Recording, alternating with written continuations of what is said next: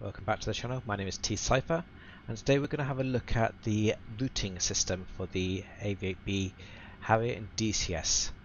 This is a topic I've not touched yet, mainly because I'm trying to work towards explaining the time on target systems, quite an in-depth system for the Harrier, and I thought this would be a first good stage to show you as it feeds into the future episode about time on target.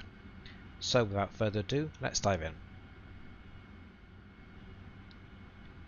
Okay, as per normal, I'm presently in active pause for the purposes of this training session, mainly so I'd avoid crashing into the ground. So to do this, what we're going to have to do is we're going to be working primarily on our EHSD, which I have set up on my left MFD at the moment.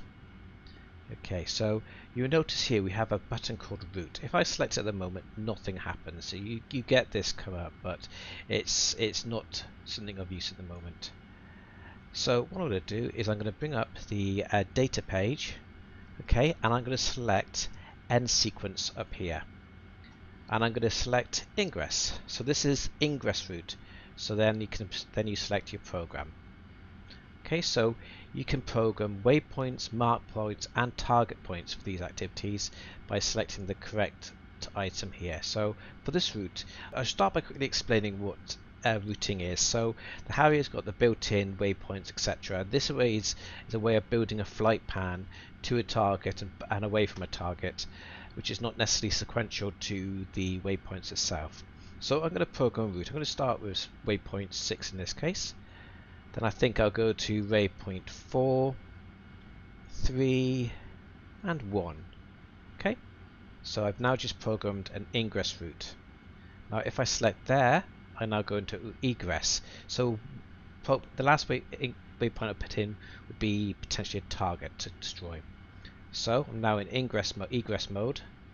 I'm going to select route. So I'm going to go to 2, then back to 6, I think.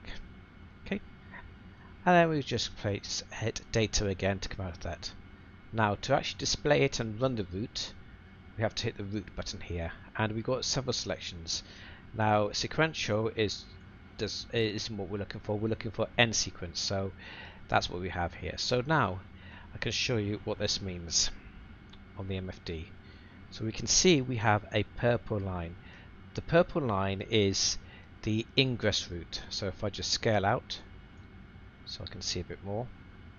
Okay, so we can see we have the purple line. This is the ingress route I typed in, and then we've noticed we've got a dashed line here. The dashed line is the egress route, so the route out. And then all we do to actually use it, we can just fly it like we would any other normal route. So if I come out of active pause, there we go.